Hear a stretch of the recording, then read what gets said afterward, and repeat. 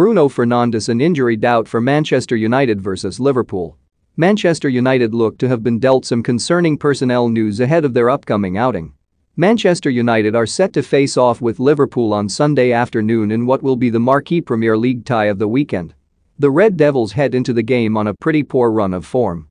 Man United did pick up a 3-2 win over Atalanta in the Champions League, but they would go 2-0 down first, and even though they won, it was clear United had no tactical plan on the day. Elsewhere, Manchester United have failed to win their last 3 league outings, drawing 1 and losing 2. This has seen the Manchester outfit slip down to 6th in the Premier League and 5 points off top spot. And it is hard to see United being able to end their winless league run this weekend either, as Ole Gunnar Solskjaer and co. must face off with bitter rivals Liverpool. The Reds are the only side unbeaten in both the Premier League and Champions League this term and should prove a tough test for United. As a result, Solskjaer is of course going to be keen to play as strong a squad as possible on Sunday.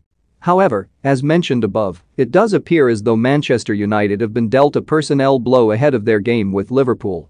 Bruno Fernandes has been an integral part of United's side since his move from Sporting in January of 2020. But, according to The Sun, Bruno Fernandes is a shock injury doubt for Manchester United's game against Liverpool. They add that Fernandes was on the end of some strong challenges versus Atalanta in midweek, and after he went into Carrington for warm-down training, the extent of the